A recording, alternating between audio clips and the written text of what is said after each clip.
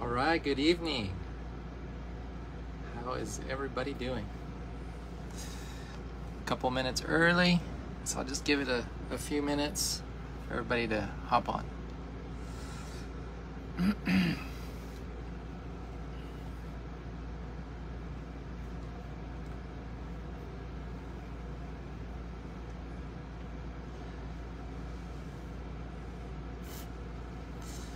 All right.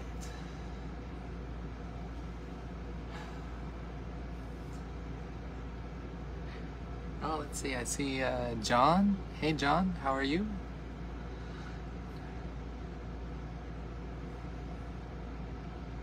Hey, Liesel. Hi, Liesel. How are you? Yeah.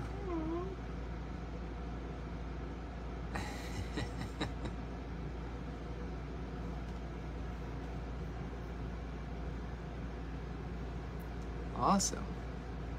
I think I got something decent, halfway decent prepared for everybody. Maybe.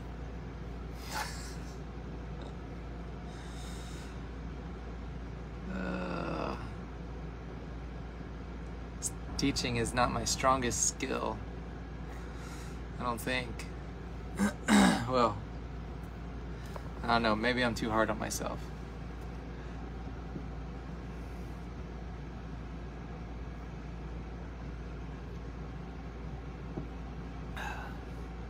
Just want to give it just a couple minutes before I start. Give people a chance to hop on.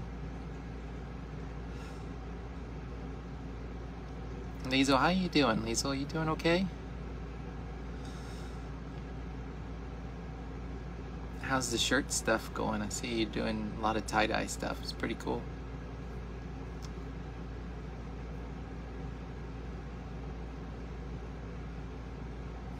Oh, thanks.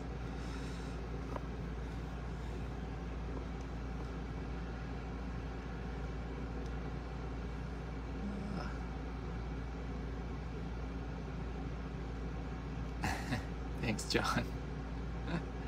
I appreciate it. Oh, man.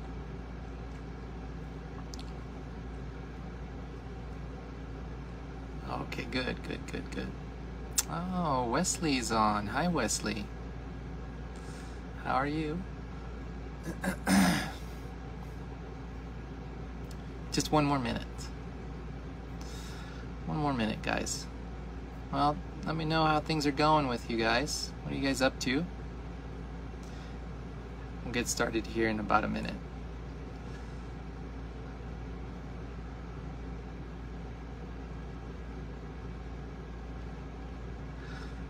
All right. Good, Wes. Good. I've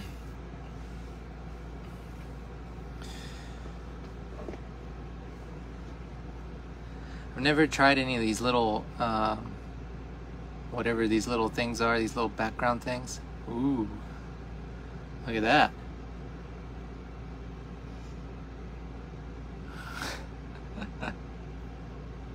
Oh, look at that, I'm sparkly. What's this one? Oh my goodness. Picture.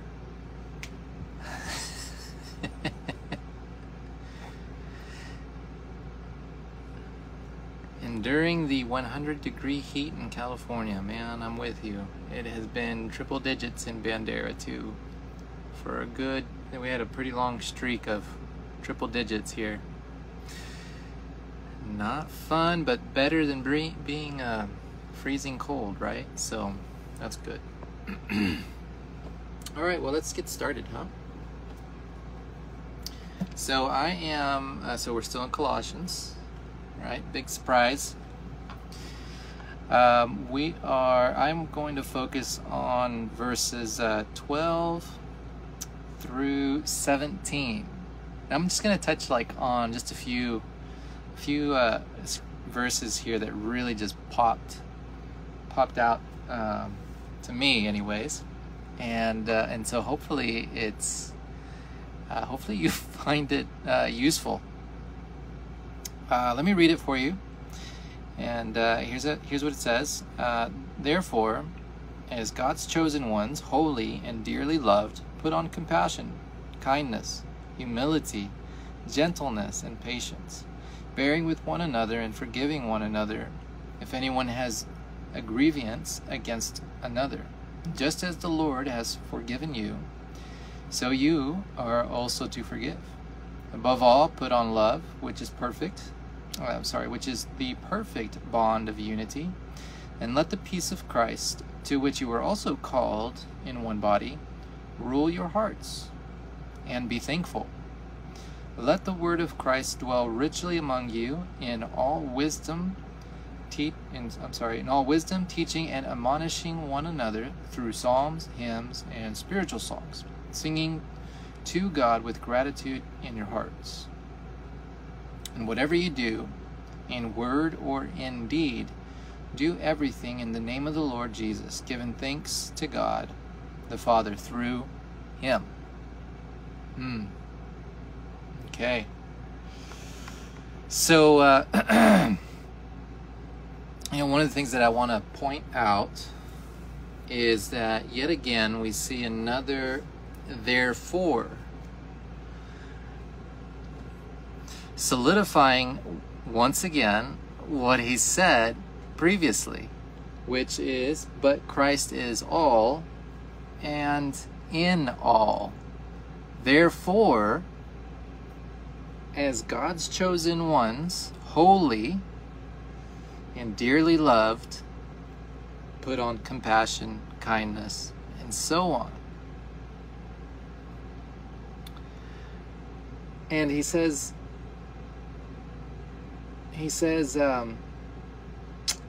put on, and but what's interesting about that word there is it's the,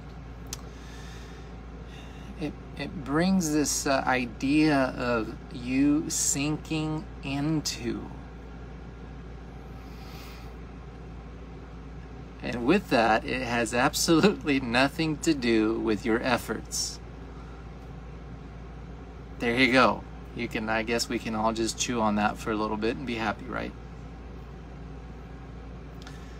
And he's also saying, he's already telling you, you are chosen. You are already holy. You are already loved. It's good news. And then moving on, he says, bearing with one another and forgiving one another. Now, bearing is it's a little different. It's not necessarily about, oh, I've got to deal with this person again. I've got to go clock in and work with this grumpy guy. Or I've got to deal with my grumpy neighbor again. That's not bearing. No, that's it's talking about relationship and doing life together and being there for one another through the really good times as well as through the really tough times. And I think most of us, if not all of us, are married, and so we know what it's like to go through really great times, and we know what it's like to go through really tough times.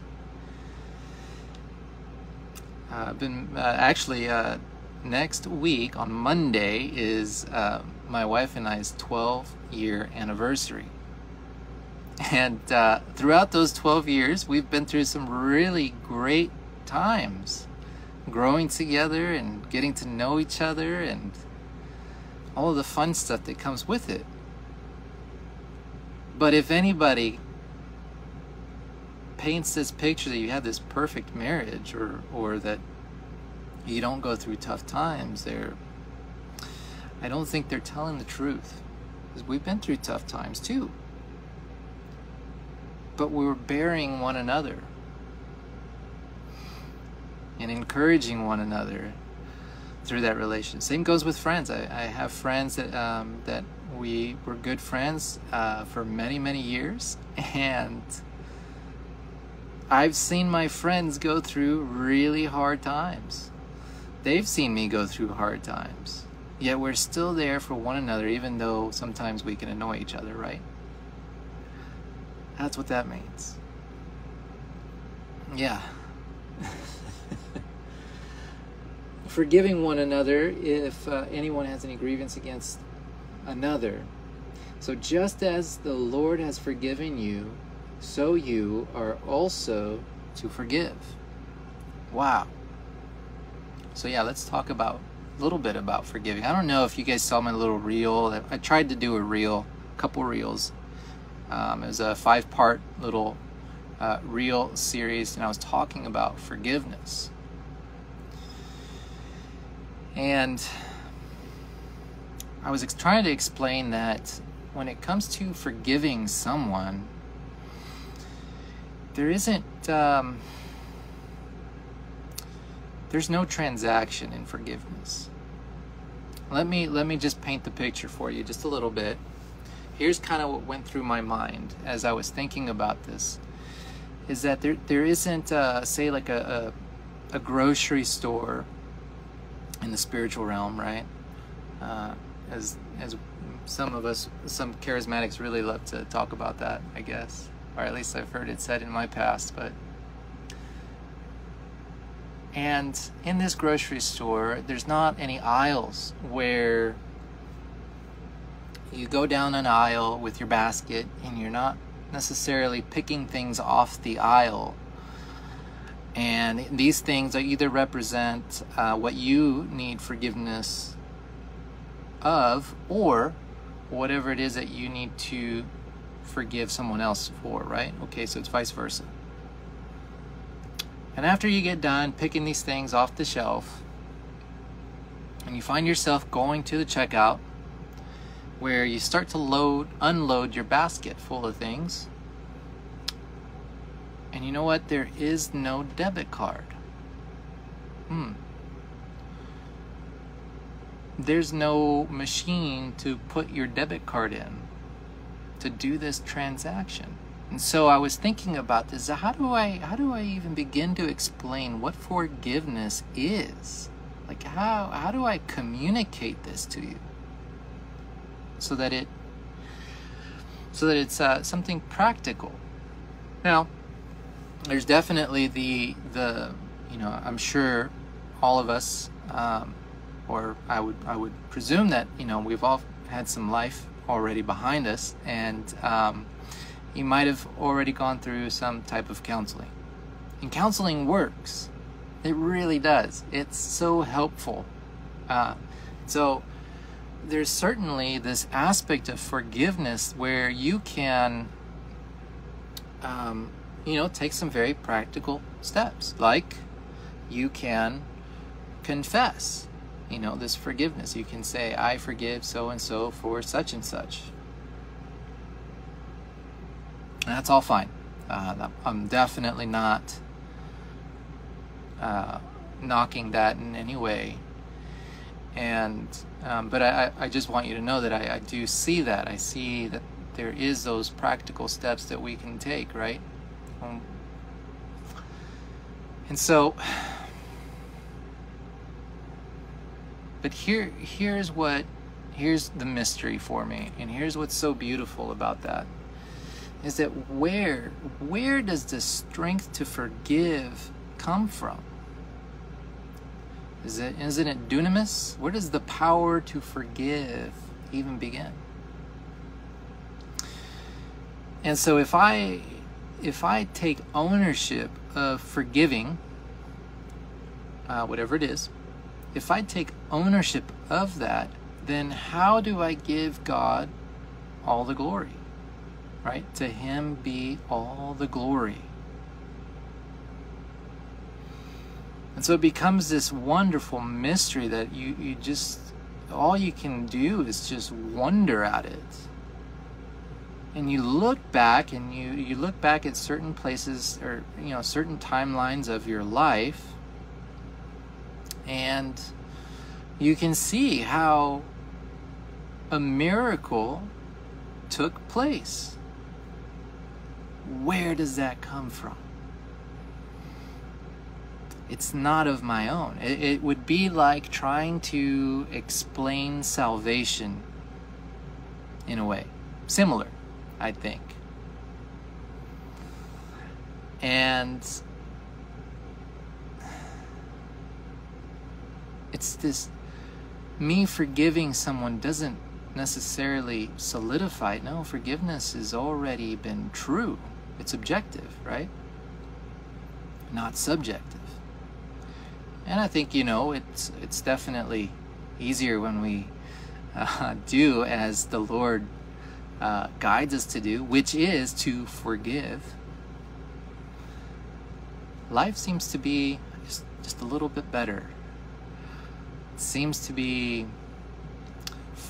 far more enjoyable. I hope this is hopefully I'm conveying this thought, this beautiful gift that we have, and the gift of this ability or this gift of being able to partner with Him to forgive. It is astonishing, right? So, to forgive one another, because He's forgiven us. So we live from that objective truth, first and foremost. And He gives us the power to forgive others. This is all in relationship, okay? This is all happening in this relationship. You can't have one without the other. I mean, yeah, you can't have one without the other. I'm so convinced of that. So then moving on, it says here, let's see. Above all, put on love, which is the perfect bond of unity.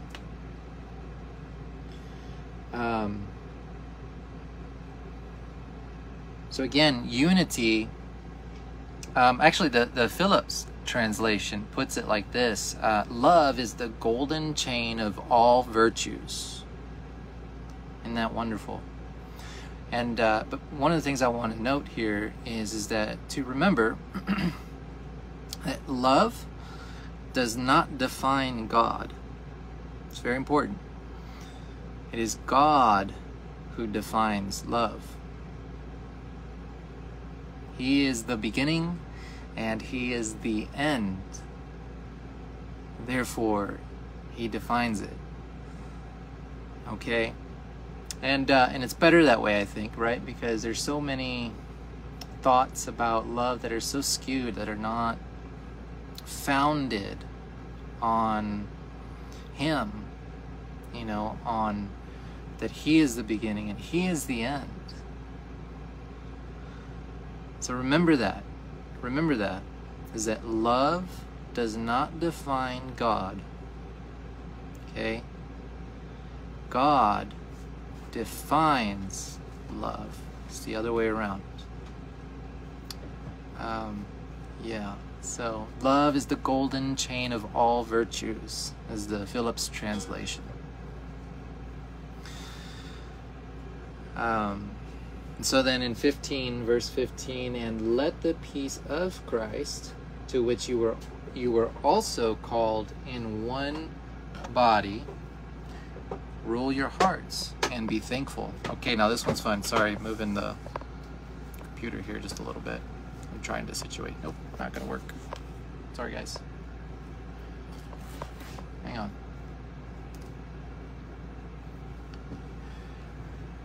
Okay, so first of all, it is the peace of God. It's not your peace.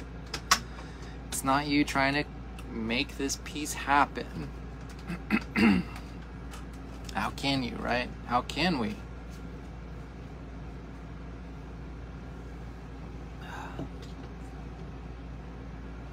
It is the peace of God. And as it says here, let's see, let the peace of Christ, to which you were also called in one body, rule your hearts. Here's something really fun. So this little section there where it says rule your heart, rule, it has the It actually means umpire. Like in the, like in baseball, the umpire that calls that calls the strikes or whatever, strike one, strike two, that guy. They had umpires back then in the ancient Greek cultures, for the Olympics. And Francois makes note of it too, by the way, if you have the Mirror Study Bible. So if I could read it, something kind of like this. So the peace of God, or the peace of God is the umpire of your heart. You see that? It's something that is, like the King James Version would probably say, wrought out of you is the peace of God. He is the beginning. Again, he is the beginning and the end. That includes peace. It includes forgiveness. It includes salvation. It includes your neighbor and your stubborn family members too. It really does.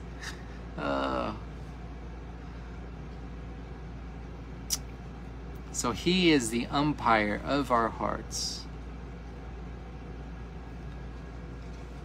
And then it says, and to be thankful, right? It says, and be thankful. So be is a Greek word called, I think it's genemai. I don't know how to pronounce it. Anyways, it literally means to become or be birthed.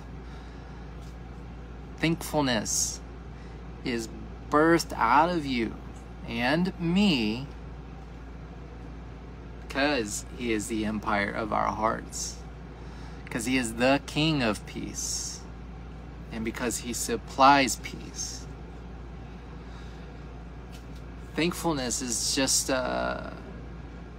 it is an extension of realizing everything that he's done on our behalf. It is not the dung beetle rolling a pile of poo up a hill and then tragically misses a step and ends up at the bottom of the hill. That's not how thankfulness works. It's not something that you try to do. It's birthed out of our hearts, but our innermost being. Okay, now this next part, verse 16, is, I don't know how to wrap my thoughts around it, but in 16 he says, let the word of Christ dwell richly among you. And let the word of Christ, dwell or indwell richly among you. And it reminds me of John, the prologue of John. In the beginning was the Word. I can't help but wonder, and I cannot prove it. I don't think anybody could disprove it. Maybe they could. But I can't help but wonder if there's a little bit of a play on words there with word. Let the word of Christ dwell richly among you. And we know that Christ he came with a message, but we also know that he is the message.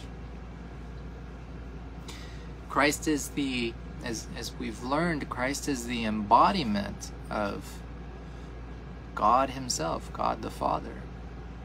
That means that when I see Christ, I see the Father, and there is no question of the Father. I see a perfect representation. Let the word of Christ dwell in you, dwell richly among you. Hmm? And I'll share a little story with you. Before I moved to Bandera, we lived in another park where for about a year, and routinely we walk our dog, you know, once in the morning, sometimes during lunch if it's not too hot in the summer, and then once in the evening, usually after dinner. And occasionally people would see us, you know, and say hi and talk to us, you know. But it wasn't until towards the end of our stay there, so it probably was somewhere around April, maybe March, I started to let people know that we're moving, that we're going to relocate to Bandera. And I told them why. I told them that I wanted to be closer to ministry here in Bandera and to participate with what's going on and to learn and grow. I had several people tell me, a few different people, say, I knew it. I just knew it. I knew there was something different about you. Couldn't pinpoint it.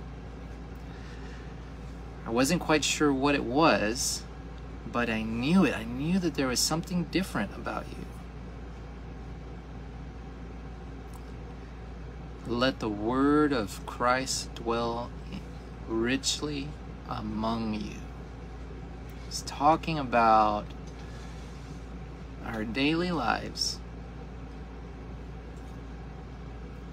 in exuding and demonstrating who the Trinity is. Here's another one. Let me tell you another story that just happened. I just got a job, part-time job. I am officially a bartender serving beer, and at a local brewery here in town. And I went in for an interview. It's probably been about a week and a half now. I had a conversation with the owners. I told them my story. I just told them why I'm here. I told them that I had my own side business that I do. And told them about the struggles that that I've been going through. And I don't know, we just hit it off, right? It was it was very effortless. And so I give her some references, people to call that can you know, reassure them of, you know, my character and who I am and what I'm doing here. And one of the references called me on the phone and said, hey, I just spoke to your boss. I guess you got the job.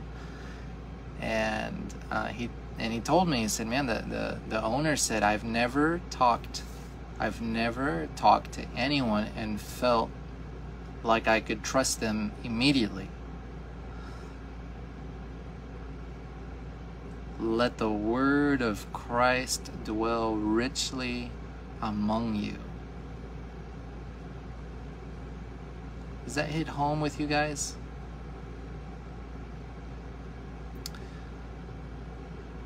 Man. So I see Christ in the owners. I see Christ in the guy that's had a little too much to drink, or the lady that's had a little too much to drink. I see Christ.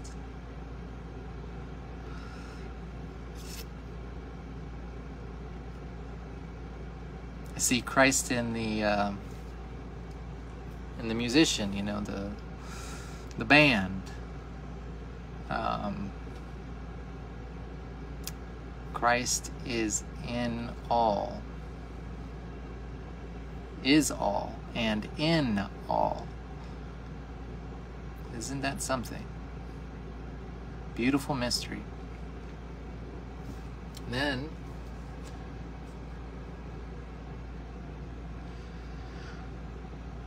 yeah, let's see. Oh, I remember. Okay, so I wanted to end by reading a quote from I'm going to quote Robert Capon from his book, King, grace, and judgment. It's all about the parables. So this is a quote from page 177. And this is about, if you want to just tie this into what I said about forgiveness and how forgiveness is a gift, salvation is a gift, and to also hold in mind that none of this was accomplished by our behalf. It wasn't accomplished because I uttered words. It was, the uttering of the words is for our benefit. It's not for his benefit. So, let me just read this to you, and just keep all of that in mind. From the dim beginnings of our history right up to the present day, there is not a man, woman, or child of us who has ever been immune to the temptation to think that the relationship between God and humanity can be repaired from our side by our efforts.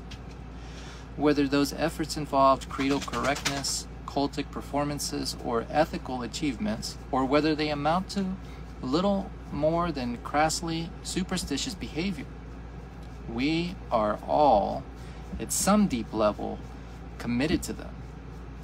If we're not convinced that God can be conned into being favorable to us by dint of our doctrinal orthodoxy, or chicken sacrifices, or the gritting of our moral teeth, we still have a hard time shaking the belief that stepping over sidewalk cracks, or hanging up the bath towel so the label won't show, will somehow render the ruler of the universe kind-hearted, soft-headed, or both.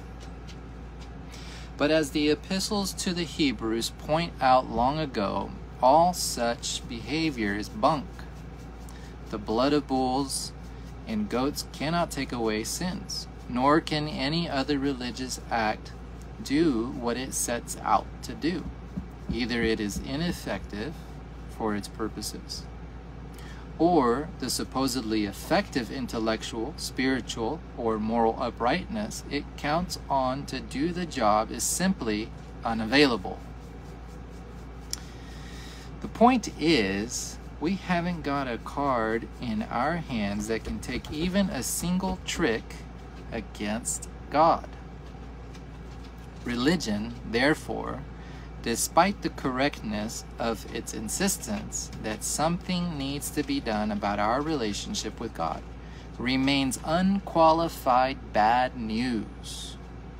It traps us in a game we will always and everywhere lose.